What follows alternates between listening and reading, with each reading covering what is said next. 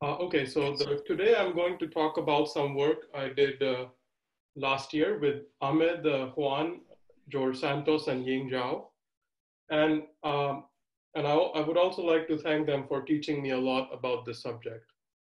And I should mention that there's a lot of earlier and subsequent work, especially two papers last May, one a single author paper by Jeff Pennington and another by Almheri, Maxfield, Marolf, and Engelhardt, and also some papers by the group at Stanford and Cornell. And there are also many others, which I haven't had time to mention today.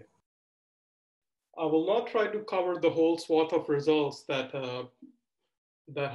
we have learned over the last year and all their implications. For that, you can watch talks by many of the preceding authors from the IAS workshop last December or the KITP quantum gravity program this year and the associated conference. Okay, basically this talk will be about quantum extremal surfaces, a notion that was introduced by Engelhardt and Wall. And what the quantum extremal surface tries to answer is the question about computing entanglement entropy in gauge gravity duality. And just by way of one-line motivation, the whole motivation of the work from the past year is to derive the Page curve of an evaporating black hole. So of course that has to do with entropy, and gauge gravity duality is a theory of gravity we understand. So we would like to understand entanglement entropy in gauge gravity duality. Okay, so here we have ADS D+1. Usually my ADS will always be D+1 dimensional. The boundary is D-dimensional, and B, shown in red, is a subregion of the quantum mechanical theory. And what we are instructed to do is to consider all possible codimension 2 surfaces in the gravity region, capital A, which is also shown in the figure, and extremize some kind of quantity that depends on capital A. What that quantity is, Engelhardt and Wall say, should be the area of the surface capital A divided by the Newton's constant plus S bulk. S bulk is the entropy of the bulk matter in the hatched region shown in the figure. Okay, so this is a function L of that depends on a codimension 2 surface. And the claim of Engelhardt and Wall that generalizes the HRRT and the FLM formulas is that the entanglement entropy of the region B is the minimum over all such A of this generalized entropy functional. The minimizing surface is said to be the quantum extremal surface, and I will denote it by A star. And this is just one part of the statement of quantum extremal surface. The second part, which is equally important, is that the quantum extremal surface encodes some kind of subregion duality. So we know that the entire CFT is dual to the entire bulk, but the gravity has a subregion that's dual to the CFT subregion B. And the claim is that that bulk region is the region between A star and B. So if you consider this hatched surface, and if A was A star, then that bulk region would be the subregion in the bulk dual to capital B. Okay, I would like to make two remarks about this functional S-gen. The first thing is that it's a claim that its functional is UV finite, even though S bulk, the entanglement entropy, has UV divergences. And I'm not an expert on this, but this is work going back to Susskind and Nublum, in which arguments were made that the divergence in S bulk is precisely canceled by the renormalization of the Newton's constant. There are also some arguments from ADS-CFT, and basically those arguments have to do with the following. So B, the boundary subregion, has some UV divergence in the entanglement entropy. But in the bulk, that's completely captured by the part of ADS near the boundary. Like ADS is big near its boundary, and that big space captures the UV divergences in the field theory.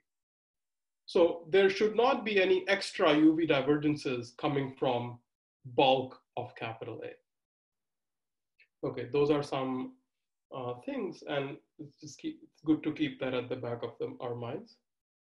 And the second remark is that the graviton contributions to S bulk are not well understood.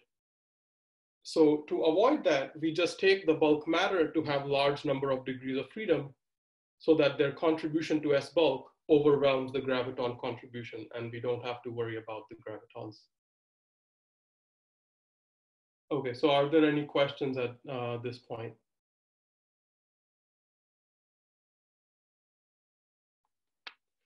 Okay, if not, then let's move on. And the next thing, of course, is that S bulk is impossible to compute. We don't even know in high dimensions how to compute it for simple theories and simple states and simple regions in those theories. So what do? There is a first scenario in which the entanglement entropies are computable, and that's two-dimensional. So if we take your gravity theory to be two-dimensional and the bulk matter is also a two-dimensional CFT, then we know some formulae for the entanglement entropies. And indeed, in the gravitational context, this was already exploited by Fiola, Preskill, Strominger, and Trivedi in this paper from 1994, which was in the context of the CGHS model. And of course, the paper from May that I mentioned earlier was in this setting. And I will describe scenario 2 later in the talk. So for now, we are just going to focus on 2 dimensions, and now I'm going to give some examples of non-trivial quantum extremal surfaces from this paper with Kwan and Ahmed from October. Okay, so the setting is going to be ADS-JT gravity. This theory has 2 fields, the dilaton phi and the 2-dimensional metric G. There's a bulk term, this phi times r plus 2, and a boundary term, which is the Gibbons-Hawking term. That's it. And what I want to say about these parameters is that epsilon and phi r are some parameters that have dimensions of length. Epsilon is some UV cutoff, but phi r will appear in many quantities below because it's a length scale. And we're going to compute some positions of extremal surfaces in the bulk. So we should remember that phi r has dimensions of length, and G Newton is of course dimensionless in 2 dimensions. I should not just tell you what the Lagrangian is, but I should also tell you the boundary conditions, which are just that the boundary metric and the dilaton have some Dirichlet boundary conditions, which are pinned to large values set by the UV cutoff epsilon. Okay, so just 2 quick comments about 2-dimensional entanglement entropies or quantum extremal surfaces. Since a QES is a codimension 2 surface, it's just a point or a set of points. And that leads us to comment number 2. What is the area of a point? It's not an area anymore, but it's equal to the value of the scalar field at the point A. It's because if we look at this action, phi sits multiplying 1 over G Newton. And if theory came from a dimensional reduction of a higher dimensional theory, phi would precisely be the area of the transverse space. So what this means is that our entropy functional, instead of having the area term, is going to just have a dilaton term. And we will often set 4G Newton to 1 to simplify formulas. Okay, so here's probably the simplest solution for phi and G, which is just that the metric is a Poincare patch in ADS2. It's because the equation of motion for phi here sets r to -2, and that has ADS2 as a solution.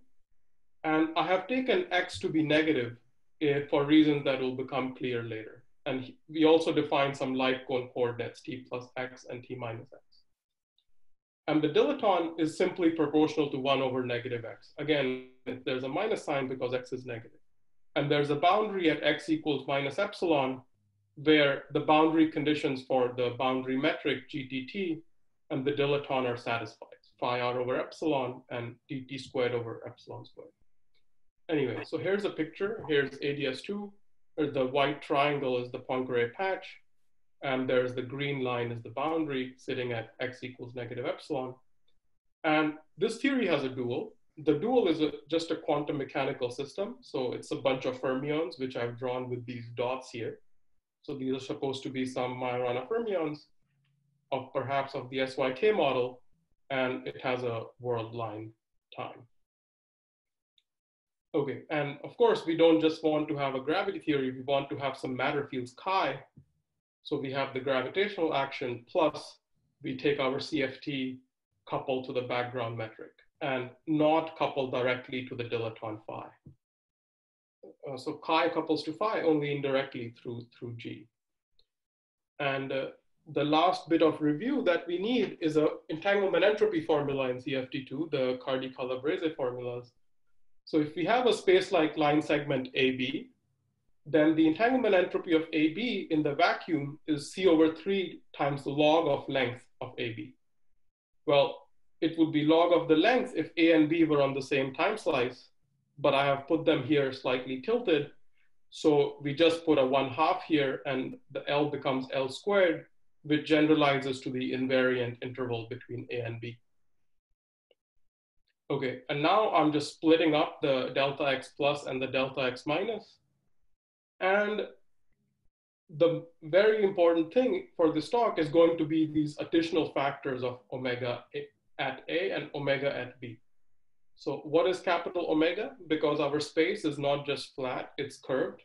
The metric omega is just the Weil factor in the line element, defined like follows. So ds squared has a -1 over omega squared dx plus dx minus. In particular for ADS2, omega is just going to be equal to x. Any questions? How did you get from this line with the delta x plus delta x minus over epsilon squared to the next line? So this formula is supposed to be in a flat space. That's what I meant by the arrow. And this line, the next line, is a formula in curved space. One way to imagine it is that the entanglement entropy is computed by inserting some twist operators at capital A and capital B. And we have to compute some correlation function of those twist operators. And because of the Weil transformation between the physical metric and the flat metric in x plus x minus, we pick up factors of the conformal, the Weil factor. So it comes from correlation functions of twist operators in a non-trivial background. We can also think of it in a different way, which is that the cutoff we should impose if we are in curved space should be a cutoff in the physical metric, which is ds squared. And the epsilon is just a coordinate cutoff in the x's. So that's where the omega comes in.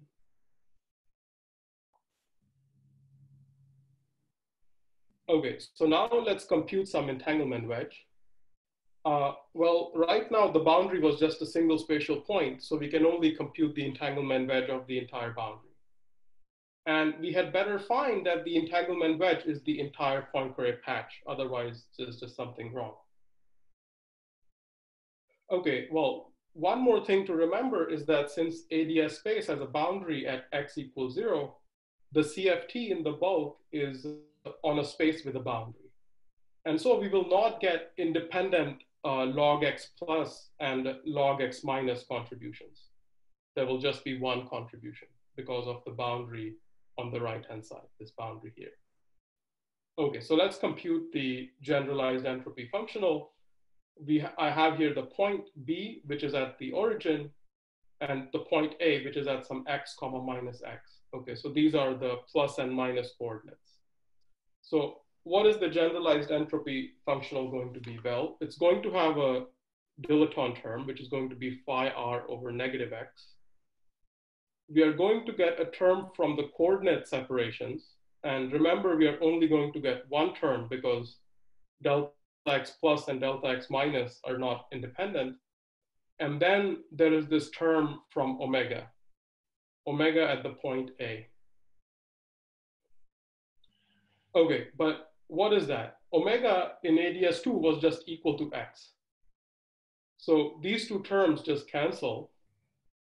And all you're left with is phi r over negative x. Okay, it's because log of omega was just equal to log of negative x. Okay, so here's our generalized entropy functional. And of course, where is it minimized? It's minimized at x equals -infinity. Okay, so that makes sense, is that the entanglement wedge of the boundary point, which was just a single point, is all the way over here. And the entanglement wedge is the entire Poincare horizon, is in the entire Poincare patch. Okay, questions?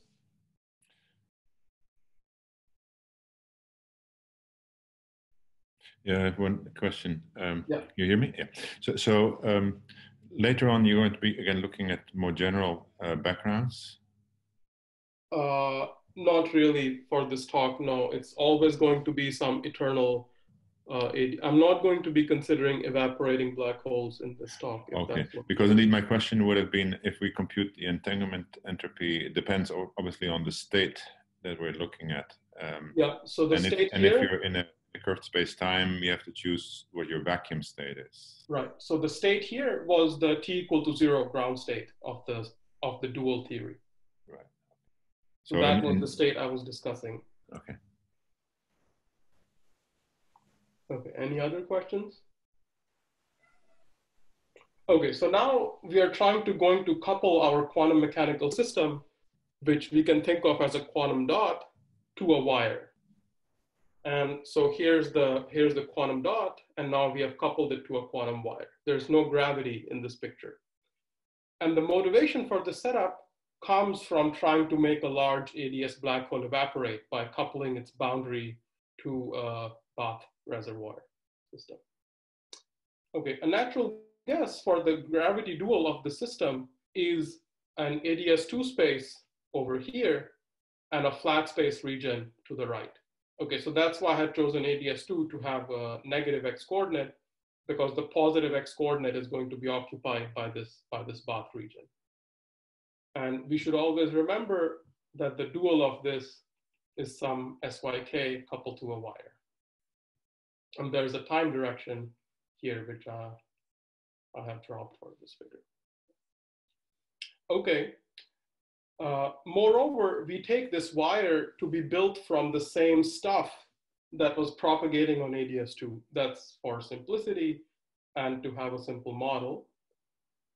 And the difference now is that the CFT then is no longer on a space with boundary, because excitations here can move to the flat space, and the excitations in the flat space can move to the ADS region. We supply transparent boundary conditions. So now the left movers and the right movers are going to be independent. Okay, so let's see if something happened to the entanglement wedge of the origin. Okay, so let's try to write this entanglement entropy formula.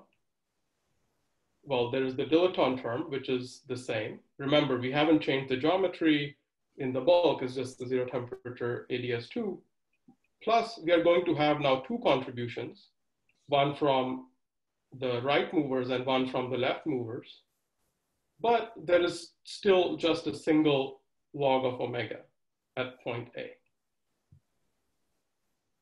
Okay, so 1 omega of A is again negative x, so this is still just phi r over negative x plus c over 6 log of negative x. And this is what I wanted to write here. But a plot of this, I mean, we can all take a derivative. It's a simple thing. 1 over x squared plus 1 over x. And this is what this function now looks like. And indeed, now it has a minimum at some non-infinite value of x. If you take a derivative here, you easily see, let me put a prime here, and this is phi r over x squared plus c over 6x. So this vanishes when x equals this value, phi r, which was the length scale, remember, and 6 over c is some dimensionless number.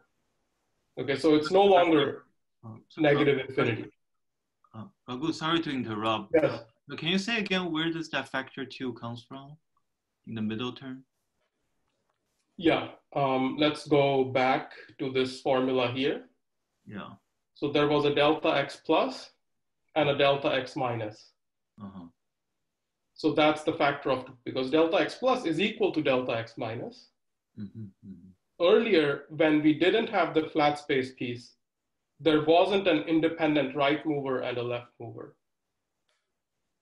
So then we just had one term, and that canceled against the omega piece. And now we have an extra piece coming from, like, let's say one of the chiralities. So that's what changes when you supply transparent boundary conditions. So we change the boundary condition for the CFT when we go between the two cases. Yes, here it was, the stuff was just bouncing back into ADS, right? Because there was a boundary. I see. So here, if I drew an excitation, it was just going and then bouncing back. Whereas now, when I couple in the flat space, it can just propagate out and stuff can propagate in. I see. Presumably before you could have used 2x because it was bouncing back, but the distance therefore was double for one mode.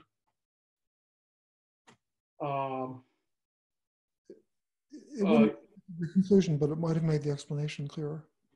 Okay, yes. Before you had one mode going twice the distance, now you have two modes, each going the distance x. Right. I think something that was important in the previous cases was that the entanglement of matter was independent of position. Right, Of right. cancellation. Right. There was a cancellation between this term here and this term here. Mm-hmm.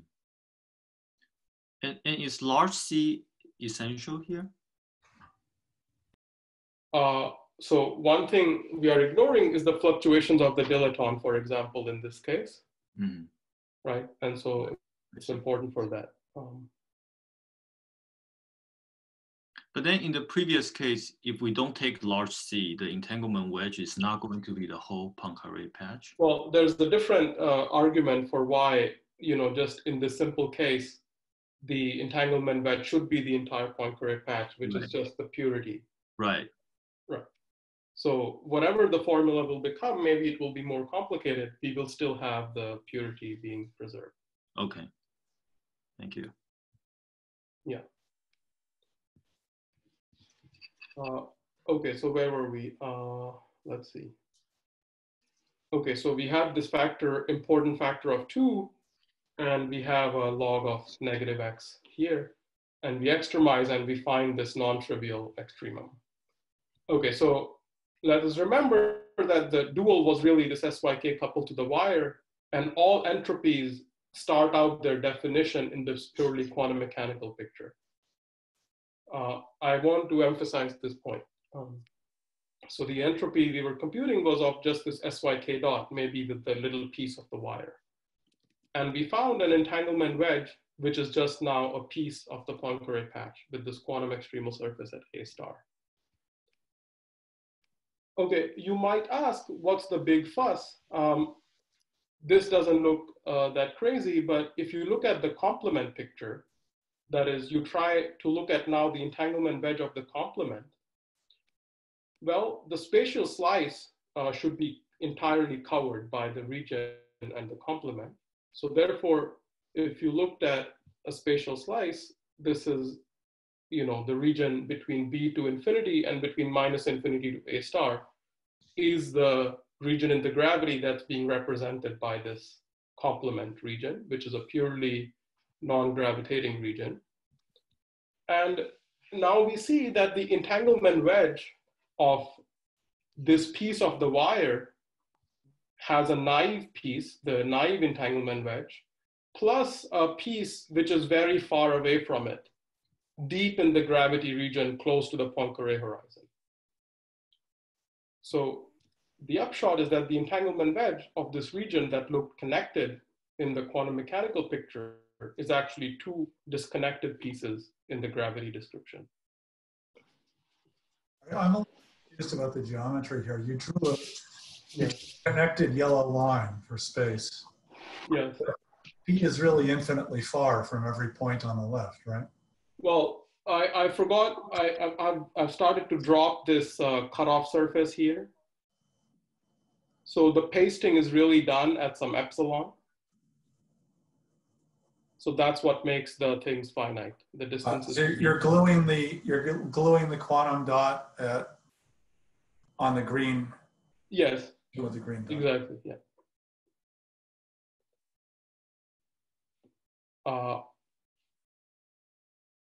Okay, so that's the message, that the entanglement wedge of the non-gravitating region contains a region that's very far from itself and close to the Poincare horizon. Can, This is maybe another of several hints that gravity theories have non-local effects. Raghu? Yes. So I understood the argument for why the entanglement wedge of the quantum dot, or at least was this smaller Yes. square Region. Yes. diamond region. Mm-hmm. Why is it obvious that the complement of that diamond is the complete entanglement wedge of the... Right. So one argument that I was just alluding to is purity of the state, that if we have a dual, then we should have this picture. That was my argument right now. But later, when we come to the second scenario of how to compute quantum extremal surfaces easily in this doubly holographic picture, it will become even more clear that this connected region is a part of the entanglement wedge. Okay. But because in principle, it could be that this diamond region on the left can only be reached through some combination of the two, at least that it's in the entanglement wedge of neither. Meaning a bit like indeed if you have if you divide up the boundary of ADS in 3 regions, there's going to be a region in the Bok that's not included. If we have a pure state and we divide up the system into 2 parts, then we don't have any such problems. Right. So that's this scenario doesn't really apply here. Okay. Yeah. Okay. And indeed, the question that you just asked was the motivation for our first paper in which we introduced this doubly holographic model to make this absolutely clear that this is what is going on. Okay. And this non-local effects become especially clear if you tried to, for example, if you had an excitation that lived in this gravity region here, in order to have a CFT representation of it, it would live in this piece here. Inside, there would be some complicated excitation in the wire region, which naively is nowhere close to this green excitation.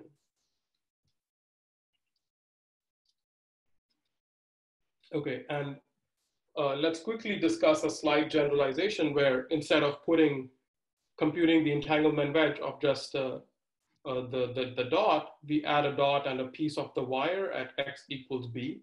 So earlier we just had b equals an infinitesimal amount. Okay, so now we have a candidate surface A again, and we have a B again. These are their x plus x minus coordinates. The x coordinate of capital A is negative A. And I've put a minus sign here because the x coordinate of A is negative, so that A will be a positive quantity just for convenience. So again, we have the dilaton term. We have 2 contributions, one from the left movers, one from the right movers. And there is this C over 6. Now there's a log of A plus B because the coordinate separation is A plus B. And again, we have the familiar Weyl factor contribution. We take its derivative, we get a phi r over A squared. This term gives a 2 over A plus B. The 2 is from here, and there's a minus 1 over A. And you simplify that, you get this expression. You get this condition for A star. Okay, so this is some quadratic equation that you can solve, but let me just give 2 limits of this expression. One is the previous limit where b is infinitesimal. So when b is infinitesimal, we can just cancel the numerator and the denominator, and then A star just becomes phi r times 6 over c as before. So this recovers the previous case. And the other limit is when b is very large. And when b is very large, what's going to happen is that this numerator is going to be approximately 0. So A star is also going to be large. And then you get a next order correction from the cancellation between this denominator here and 2A star here. So A star is b plus phi r times 12 over c. Okay, so what does this mean? This means that as you keep making B larger and larger, A star also becomes larger and larger. And that makes sense from this picture, because if you start considering the entanglement wedge of 0 to B, where B is all the way here, then it should cover more and more of the gravity region as well, because you're covering the entire quantum state. Right? If B was all the way here, then you have pretty much covered most of the system. So this thing should start covering more and more of the ADS side, like going this way. And that's what you see from this formula. So that's good. That's again like maybe a sanity check that these expressions make sense. Okay, I just want to make a side remark that the extremization condition, which I reproduced here, implies that A star is bigger than B, right? Because the left-hand side is positive, A star is positive, so A star is bigger than B. And this condition is actually enforced by the quantum focusing conjecture, which is discussed by Rafael Busso, Iron Wall, and collaborators. But I won't go into this today. Anyhow, I just want to draw this picture of what A star bigger than B means. So this green point here is just the reflection of B. And the statement is that A star should lie to the left of that. So again, this is like another, we can take it as a sanity check that things are working. It's consistent with the quantum focusing conjecture. Okay, more questions before we go on to non-zero temperatures?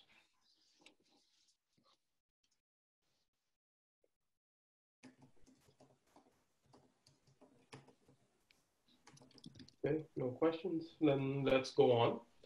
So now we want to consider non-zero temperatures, and this is what our system is going to be. We are going to have our system of interest, which is an SYK, and now it's in equilibrium with a wire at temperature T.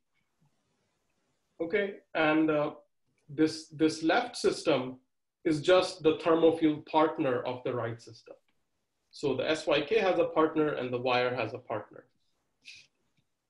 And we can draw now intuitively the geometry that this will produce. So these two SYKs will sort of produce an ADS slice like this, and then there will be time. So we will get a picture that looks like this. So we have these two ADS Rindler patches with the two boundaries, the green lines, and then there's flat space on the two ends. The yellow is the original Poincare patch. Okay, so we also have the relevant JT solution. The metric is really locally the same because in JT gravity, the metric components don't really have any dynamics. But so these are the usual Poincare coordinates. And it's nice to make a reparameterization to these Y coordinates, which are just tangent of X. And then the metric becomes 1 over sinh squared in the Y coordinates.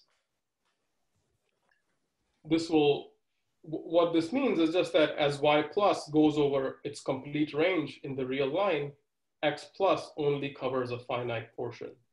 And that's why this white diamond is only a piece of the Poincare. So Y goes to infinity here, and X goes to infinity here. Okay, what's really different about the T non-zero solution is the dilaton profile. And we had this phi r over epsilon over X term before. This X minus X plus is just negative 2X. But we pick up this term proportional to the square of the temperature. And we can convert that into this Y coordinate that I defined, which was a tangent. And the dilaton is just 1 over tangent. And again, the difference of these light cone coordinates just means that it depends only on the spatial Y coordinate. Okay, so again, let's consider our system, which is bracketed between these blue things here. Notice it's only a one-sided system for now. It's just a toy problem. And since we just have these bunch of tangents thrown around, the previous condition, essentially there was an 1 over A star on the left-hand side. That gets replaced by a 1 over sinh of A star over beta. And on the right-hand side, we had an A star minus B and an A star plus B, and they just get replaced by cinches of those corresponding quantities. There's some math that you have to do to get here, but I didn't want to repeat basically the steps that we already did. And I want to note again that this condition again implies A star bigger than B, just because everything is positive and this quantity is A star minus B. Okay, so let's just take the limit of this thing when phi r times the temperature is much bigger than C. Okay, so remember again, phi r had units of length, so this thing is dimensionless. And JT gravity, this is precisely the difference between the entropy of the black hole from the extremal entropy. It goes linearly in the temperature. So this is where we expect to have a thermal black hole. And in this limit, you can replace all the cinches with exponentials. So all the three cinches in this equation can be replaced by exponentials. So on this side, we just get exponential of A star, that's here. And on the right-hand side, the exponential of A star cancels and you're left with exponential of B. Okay, so you have some exponential of A star equals exponential of B. You take a log and you get that A star equals B plus the temperature times log of, again, the difference between the entropy and the extremal entropy divided by C. And this quantity has a meaning. It was discussed in the papers from May. And the scrambling time, this is called the scrambling time, is beta times the log of the entropy.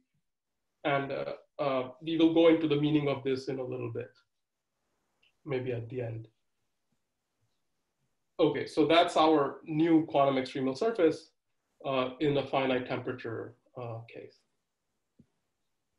But now we want to, so far we haven't encountered any entropy paradoxes, and now we want to build up to a situation with some entropy paradox. And for this, let's just consider a different subsystem. So our system is the same, our state is the same, which is a thermofield double of the joint two sides.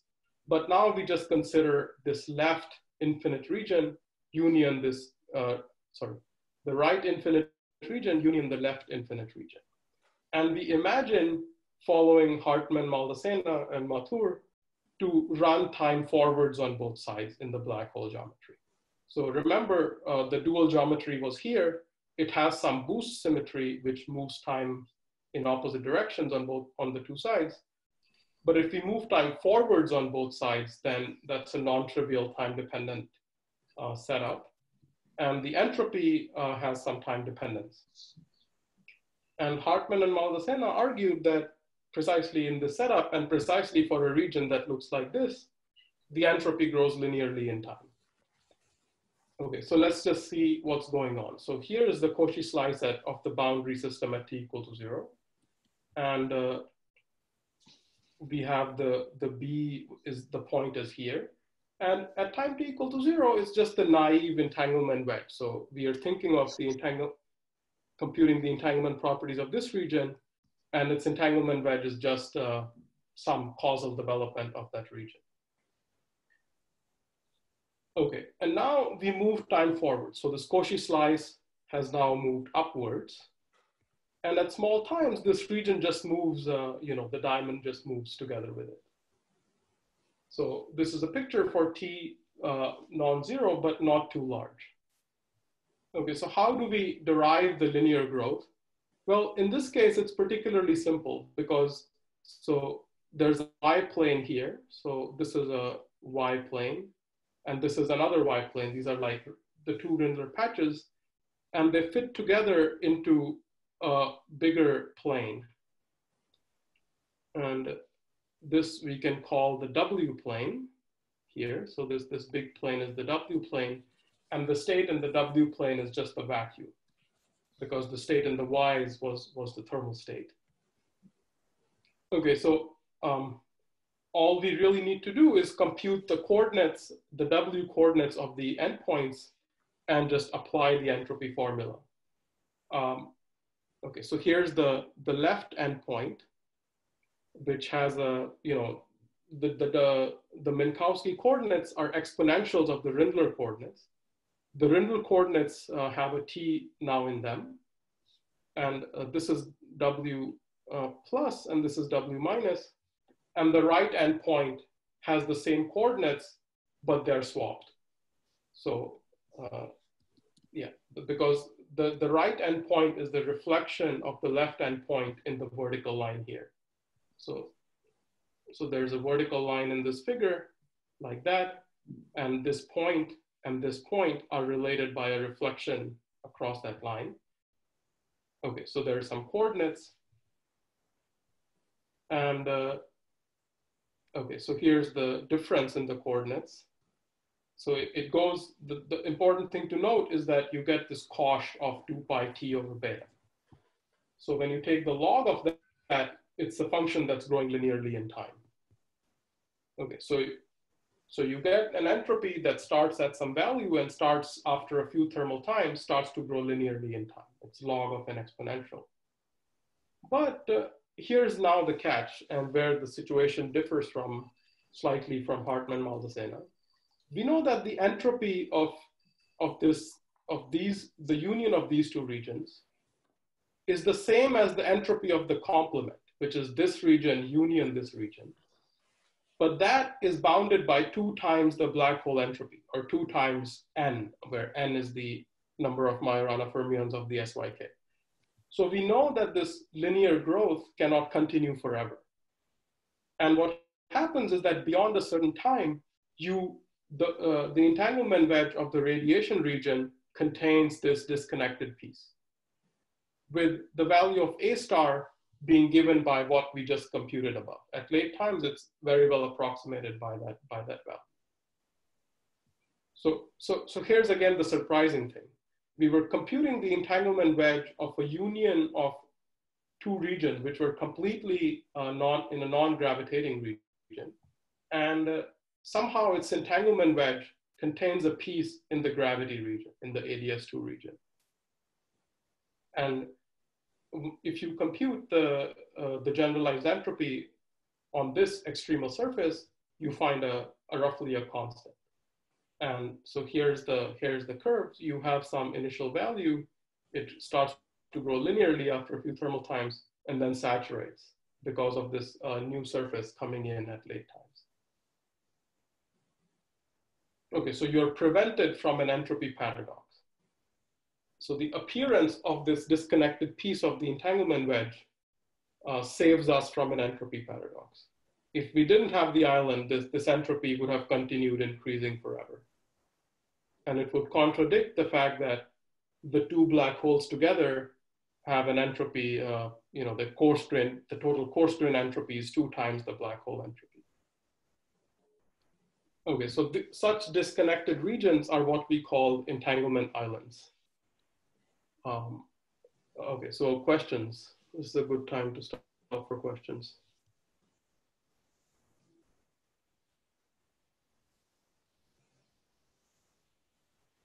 Maybe I lost everyone.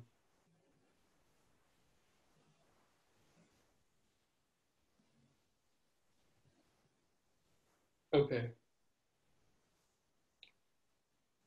Okay, now I want to briefly discuss higher dimensions.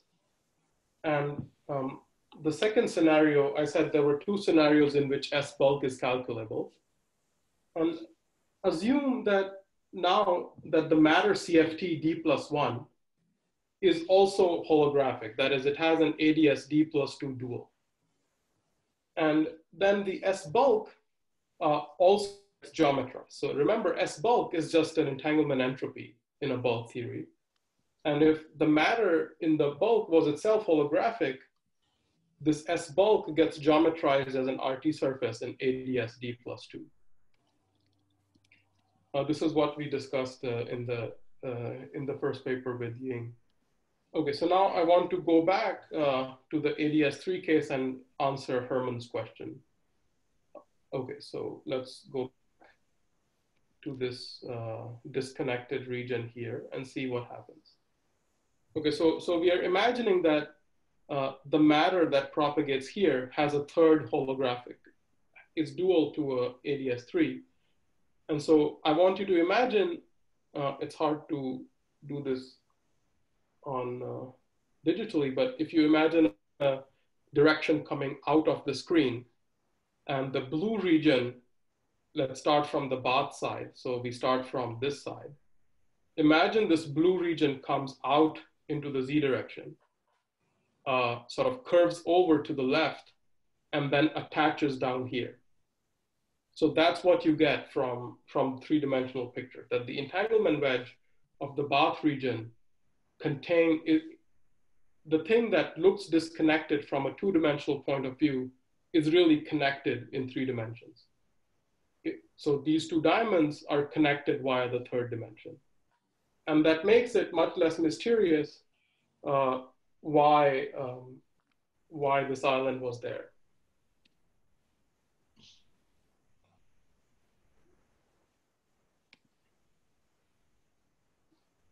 Okay. Okay, this we discussed. Okay.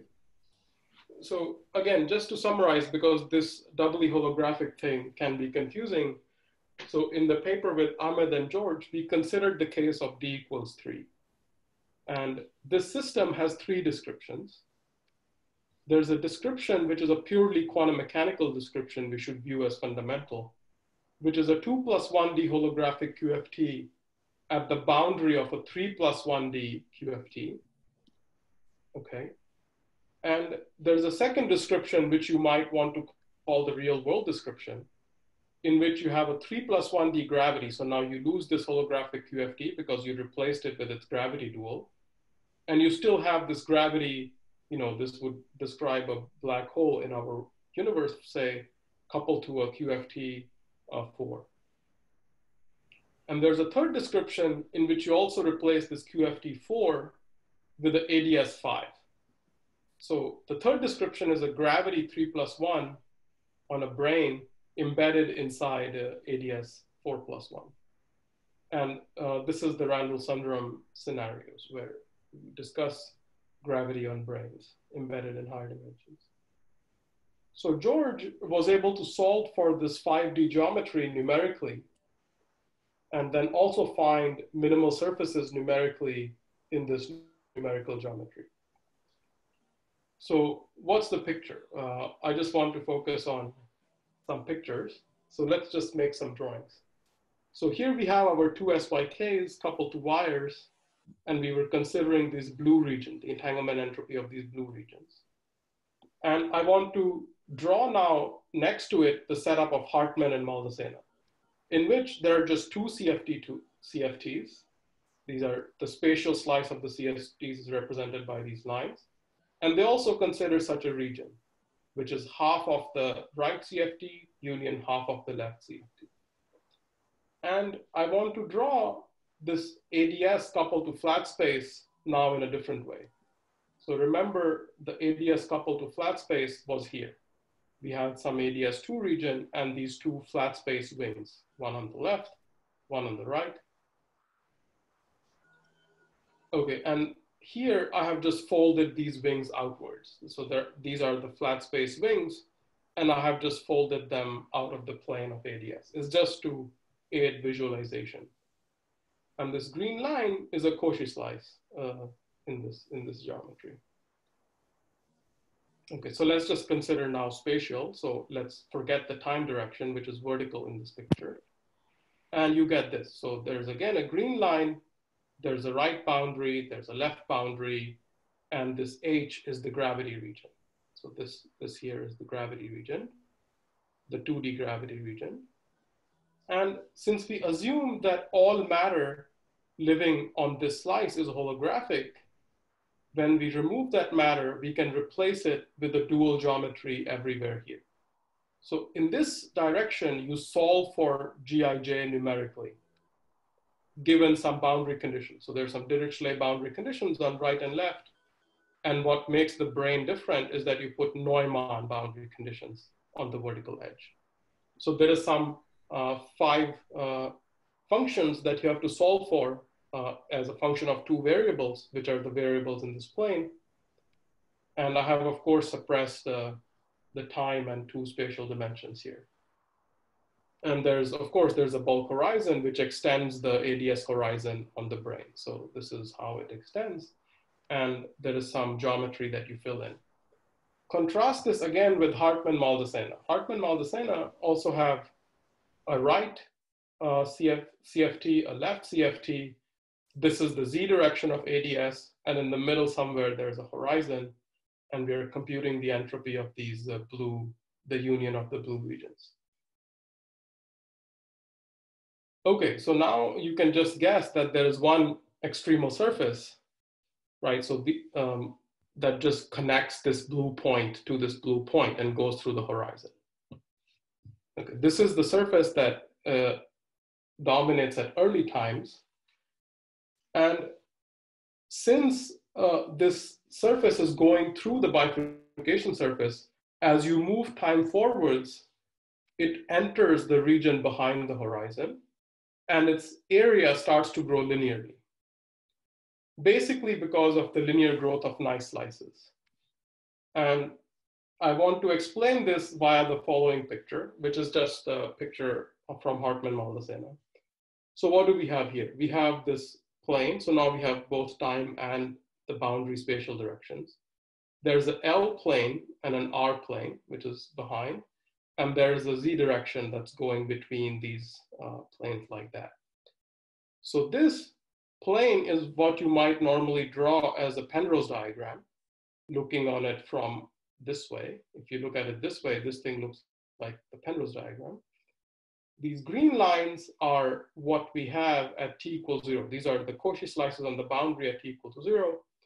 In the bulk, there's a horizon. This red dot is the bifurcation surface, which extends, of course, horizontally. I have not drawn it. The red lines are the time dependence of that bifurcation surface.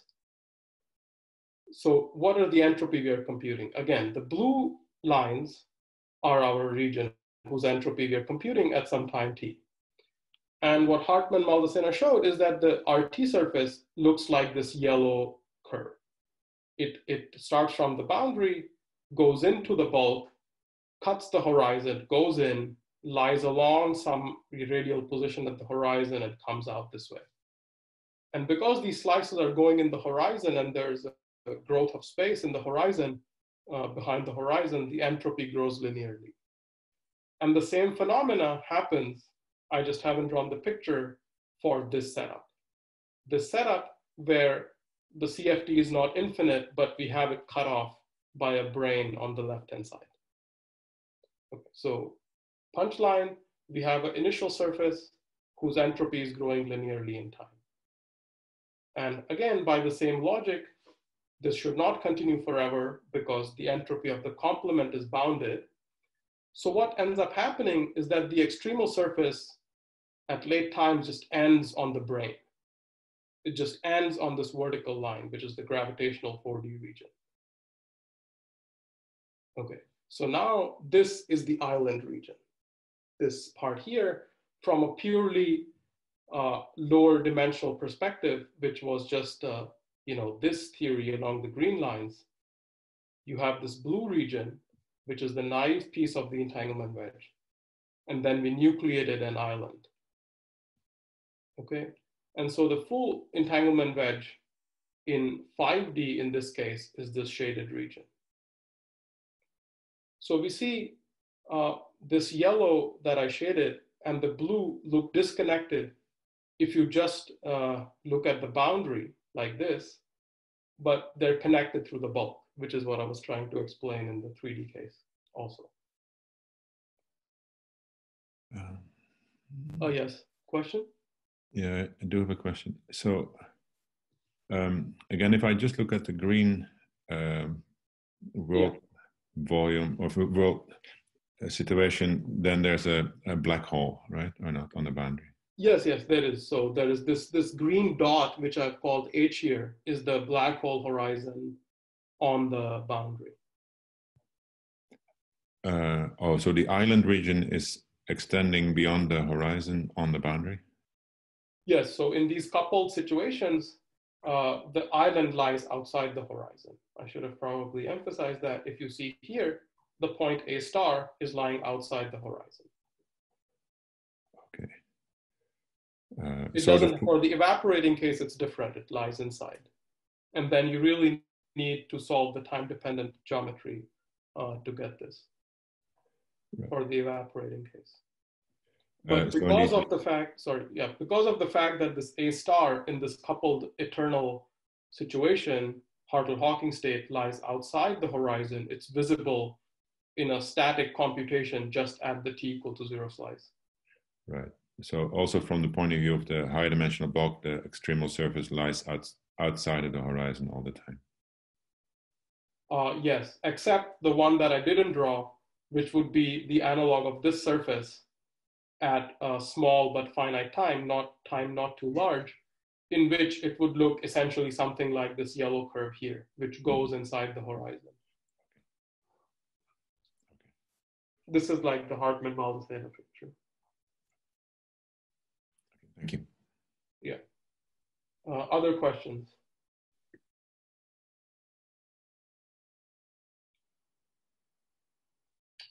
Okay, so we're at the end of time, and basically I'm also done with the talk. So as I was just answering in response to Herman's questions, in evaporating black holes, which were considered in the papers in May, the A star point lies inside the horizon.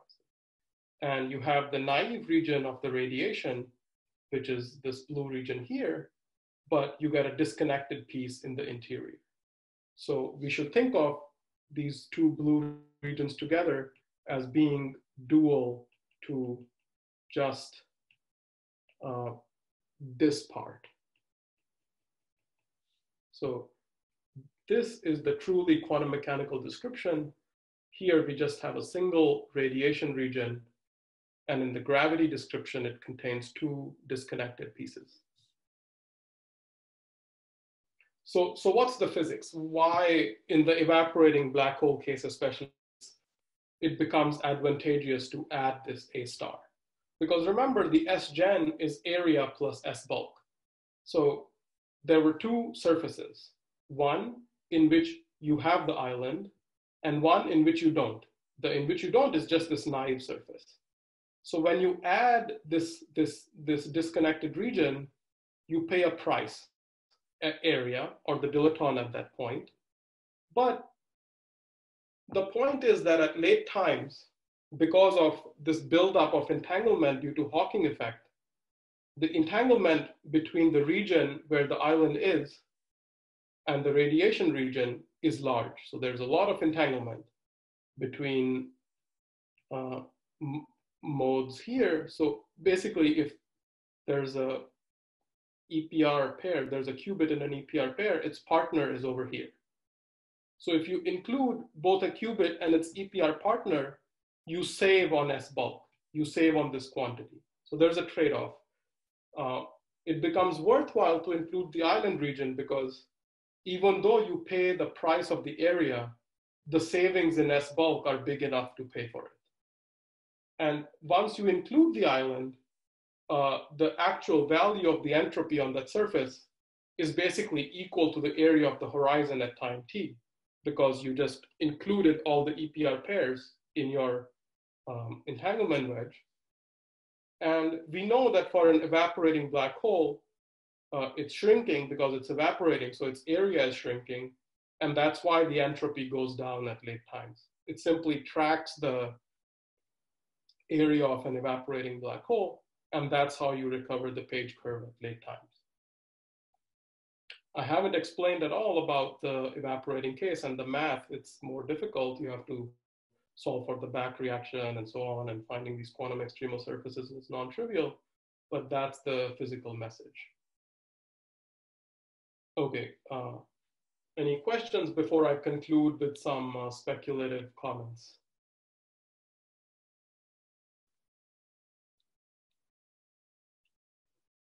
Okay, so here's some message. So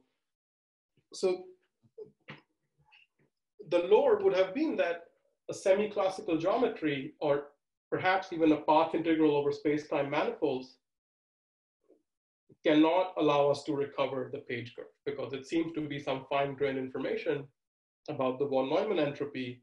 Why should geometry have any right to know about it? The lesson from the past year has been that certain quantities are special. And for an example is this quantity trace row log rho. It's a special quantity that you can compute using a path integral over metrics and using replica wormholes and non-trivial saddles and all these things. But it's just one number out of dim h squared components of rho. So if you imagine you have some density matrix and you want to get every single matrix element, that's a lot more information than just knowing trace of rho log rho. Okay, maybe you can compute the Renyi entropies, you will have dim h numbers, but you still won't have dim h squared amount of information. Okay, and my suspicion is we should probably not expect, this is just my feeling, it's not particularly strong, is that the path integral over space-time manifolds should not be expected to give us every matrix element of rho. And so why is that? You might say, okay, it's computing the entropy correctly, but it's not computing the individual matrix elements correctly. What's going on? And the lesson seems to be that the path integrals over space-time manifolds are computing some sort of average of the quantity you thought it was computing. Okay, so you set up some path integral with some boundary conditions. You thought it was computing some quantity, but it's actually computing some sort of average. And then it's completely consistent to have rho ij as computed by a gravitational path integral to be of maximally mixed, like looks like just delta ij if you compute rho ij, but the trace rho log rho, which is the entropy, is still 0 because this expectation value, it doesn't commute with, it's not, yeah, the trace rho log rho is not linear. In other words, if you did dim h squared separate path integral calculations to compute all the rho ij, you would probably find the answer is delta ij or some small modification thereof. But if you set up the path integral to directly compute trace log rho, you somehow find 0, like you find the correct answer for a pure state. Okay, and there is some more explanation of this, which is the fact that the Renyi entropies and the von Neumann entropy are self-averaging quantities, whereas the individual rho ij are probably not. And final comment is that I think that the kind of ingredients beyond the path integral over space-times that will be needed to compute rho ij would presumably be similar to the ingredients needed to give the erratic oscillations in ZZ star, the spectral form factor, the wiggles on the ramp and the plateau, which are also not self-averaging, and also the complete black hole S matrix. So the entropy and the Renyi entropies are just piece of the information. We don't know these more detailed quantities yet. Okay, thanks.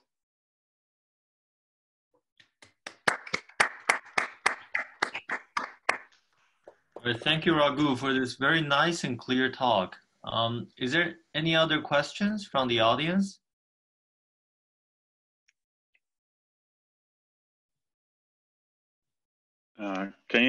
Question, Raghu. Yeah. Can you comment on how this island rule applies to cases where you have a closed universe, like a baby universe or something? Are you supposed to, yeah, can you comment on how to use it in that case? Yeah, so we had a discussion of this in our paper. So, okay, so let me go back. I probably should not have shut this.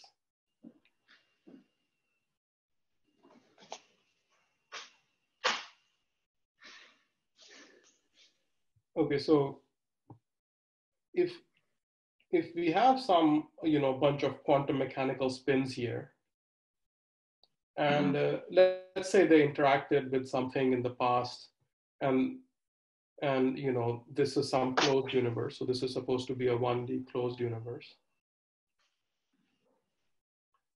And okay, let's say this is Alice's part of the EPR pair, and this is Bob's part. And if you're trying to compute, the entropy of just the purely quantum mechanical system of Bob, you should find that it's a pure state, because the 1D closed universe has no area. So you never pay an area price. Mm-hmm. And if you include A, you save on the S bulk directly. Right. I see. So I don't know what the implications of this are. The fact that, the closed universe, the area, it has no boundary, so the area contribution is not there. Let me not say anything more, except that there are certain cases in which you can imagine such things happening. For example, Juan has been emphasizing the Penrose diagram after the black hole is completely evaporated. So imagine we have some black hole space-time, we threw in some matter, it formed some singularity, there was some horizon, right? And the horizon evaporates completely and the singularity ends at some point. And after that, so this is the behind the black hole region. And for an observer living in the future of when this black hole completely evaporated, does this closed universe now, or I should draw it this way in this picture,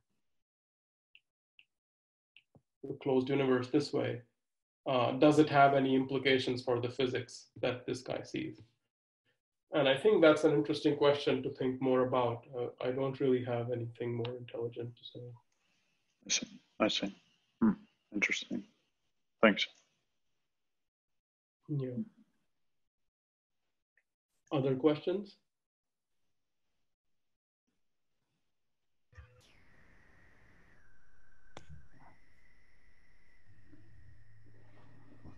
Okay, if there's no more question, let's thank Raghu again.